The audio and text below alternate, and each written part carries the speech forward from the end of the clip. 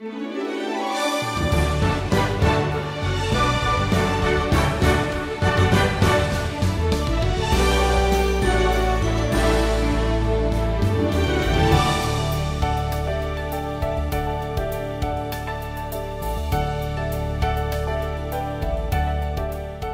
our last wisdom journey, we watched as Jesus dramatically claimed to be the light of the world. He promised to everyone who was spiritually blind that he could give them sight. That is, that he could grant to them the light of eternal life. Well, their response was to pick up stones to throw at him, and we're told that Jesus hid himself from these spiritually blind men and he slipped away. Now, as we continue our chronological study through the life of Christ in these Gospels, what happens next is recorded in the Gospel by John, chapter 9, where Jesus is going to reveal himself to a physically blind man, and his response is going to be very different. Verse 1 says, "As Jesus passed by, he saw a man blind from birth, and his disciples asked him, 'Rabbi, who sinned, this man or his parents, that he was born blind?'" You need to understand the disciples were simply repeating the popular teaching of their day. If there's sickness, well, it's punishment for personal sin. Sickness has to be somebody's fault. Now, beloved, we're living today in a suffering world, and all suffering can be traced back to the fall of mankind into sin. But every illness someone personally experiences isn't always the result of some specific sin. Sickness or suffering is not automatically the judgment of God in a person's life. In fact, this blind man's case here, Jesus says here in verse 3, it was not that this man sinned or his parents, but that the works of God might be displayed in him. But think about that. In other words, this man's blindness was designed by God to allow the power of Christ at this moment to be demonstrated in his life. And let me tell you, beloved, your sickness today it can reveal deeper truths about God's character, who Jesus is, the power of Christ in your life, whether you're healed or not. Well, this blind man is about to reveal something about Jesus that was far more important than a healing power. Here in verse 5, Jesus says, "As long as I am in the world, I am the light of the world." Now, you might recognize that expression from chapter 8, where Jesus dealt with the spiritual blindness and the darkness of unbelief. Jesus promised that he could effectively cure spiritual blindness if people would follow him. Now, what's about to happen is a link between what Jesus said in chapter 8 with what he's going to do here in chapter 9. Now follow this. If he can heal the physically blind, then he most certainly can heal the spiritually blind. Now verse 6. Having said these things, he spat on the ground and made mud with the saliva. Then he anointed the man's eyes with the mud and said to him, "Go, wash in the pool of Siloam," which means sent. So he went and washed and came back seeing. Now, this is a rather strange command of the Lord, and we need to see it within the context of the Feast of Tabernacles, which has just concluded. During the feast, the pool of Siloam was the place where the priest, he went over there and he filled up a pitcher with water, and he took it back to the temple altar and poured it out at the base. This was a religious ceremony that symbolized God's power and God's presence. So Jesus sends this blind man to that same pool. The man obeys. He applies that water to his sightless eyes. And when he blinks away that watery mist, the light comes flooding in, and he can see. And he tells all the curious onlookers that he's been healed by a man called Jesus. We're told here in verses 8 through 12. So here's the point. If the nation Israel will trust in Jesus, the living water, they will be cured of spiritual blindness and come to see the light of everlasting life. They'll be spiritually cured. It's not going to be through a religious ceremony.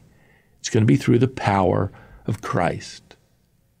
Well, unfortunately, the rest of this chapter here records the blind responses of the Pharisees. First, they cross-examine this beggar who's been healed, and he tells them exactly what happened. Some of the Pharisees argue that Jesus can't be from God because this healing took place on the Sabbath. See, according to the Pharisees, it was okay to practice medicine on the Sabbath if life was in danger, but this blind man's life wasn't threatened, so it was against the rules. But now they're in a fix here, verse 16 indicates, because here they are, they're all huddled up trying to figure out, what to do. And one of them raises the question here, how can a man who is a sinner do such signs? Giving sight to this blind man, well, that's a messianic sign. That's what the Messiah was supposed to be able to do when he came. Well, some of them suggest that, well, the man wasn't really blind at all. Maybe he's just making this up. So they call in the beggar's parents and they question them. Here's their response in verse 20. We know that this is our son and that he was born blind. But how he now sees, we do not know. Ask him. He is of age. He will speak for himself. It was rather tragic here, but they don't want to get caught up in the controversy. Verse 22 tells us that they were fully aware that anybody who confessed that Jesus was the Christ, that is the anointed Messiah, they're going to be put out of the synagogue. And that was a terrifying thing back then. The people were taught that to be shut out of the synagogue was to be shut out from God. But this beggar here, he's not intimidated at all. When the religious leaders come back to him one final time here in verse 24, they tell the healed man to, well, give glory to God. That's a legal phrase, by the way, that means you tell the truth. He replies in verse 25, whether Jesus is a sinner, I do not know. One thing I do know, that though I was blind, now I see. And listen, they simply cannot get around this man's personal testimony. By the way, beloved, you might not have all the answers today. Maybe you feel intimidated talking to people about Christ.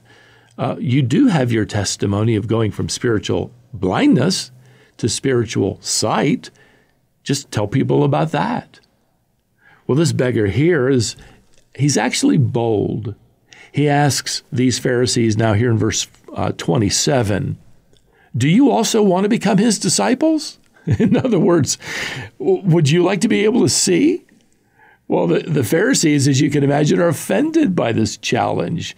Verse 34 says, they cast him out. That means they got rid of him. They excommunicated him from the synagogue. They made sure he can't show up and give his testimony in the next worship service. Well, I love what happens next. Verse 35, Jesus heard that they had cast him out, and having found him, he said, do you believe in the Son of Man? He answered, and who is he, sir, that I may believe in him? Jesus said to him, you've seen him. It is he who is speaking to you.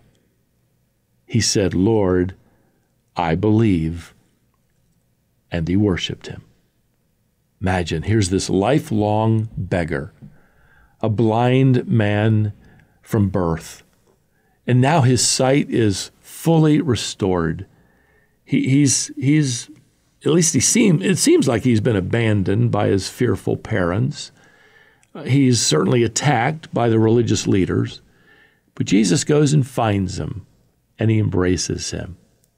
He'd been told, you can't come and worship in the synagogue any longer. Yet what do you have here? You got a worship service like no other. And this personal encounter with the Lord gives him the strength. It definitely will give him the strength to carry him through very difficult days ahead.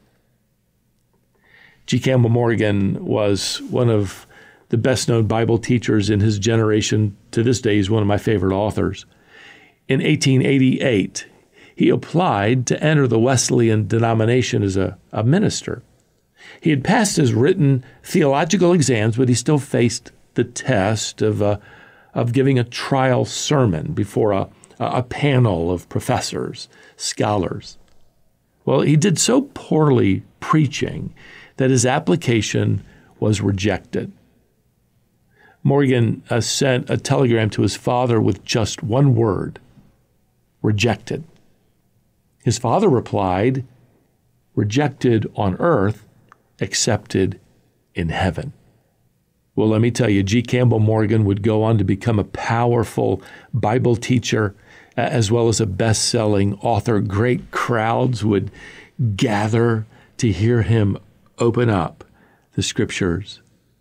Well, this blind man Jesus is healed, might be rejected on earth, but he's accepted in heaven. His faith in Jesus, the light of the world, is enabling him now to see spiritually as well as physically. The Pharisees, however, have chosen to remain blind to the truth. To see or not to see? Let me tell you, that's the question of the ages. I wonder, what's your answer today? Well, until next time, beloved, may the grace of the Lord Jesus Christ and the love of God and the fellowship of the Holy Spirit be with you all. Amen.